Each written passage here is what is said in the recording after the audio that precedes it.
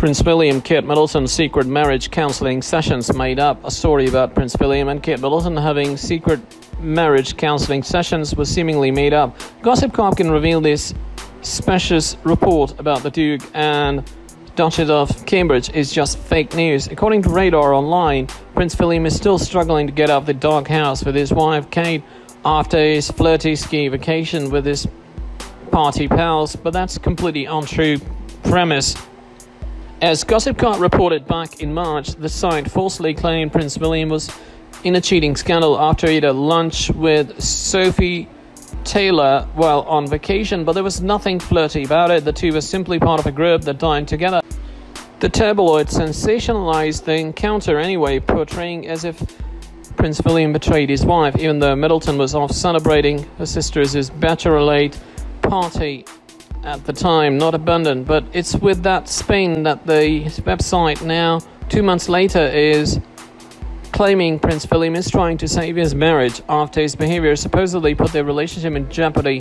Of course, it was all downplayed, but Kate was horrified, and since then Will has been nothing short of a slave trying to make amends. A so-called insider alleges to the outlet. The publication's purported source further contends that the couple's joint appearances are publicity stunts, deflections of the truth, and gestures to repair the damage. This nature maintains Kate's really struggling to forgive him, but Middleton doesn't actually have anything to forgive. While her husband was on a trip with pals, so was she. Prince William didn't do anything wrong by having a group lunch that happened to include a member of the opposite sex.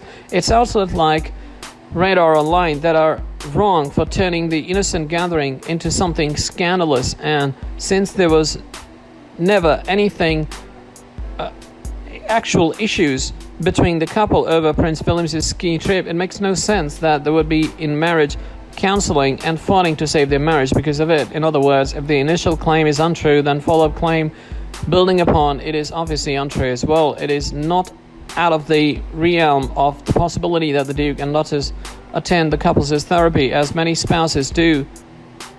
But these claims tying any counseling to non-existent ski vacation drama just made up. The site was either duped by its insider or more likely is again manufacturing fake news all on its own.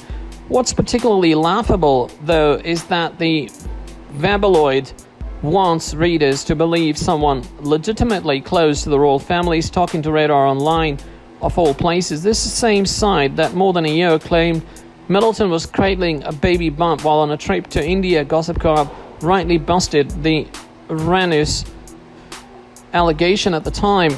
But if the outlet truly had royal sources of its own, the publication never would have run that inaccurate story in the first place.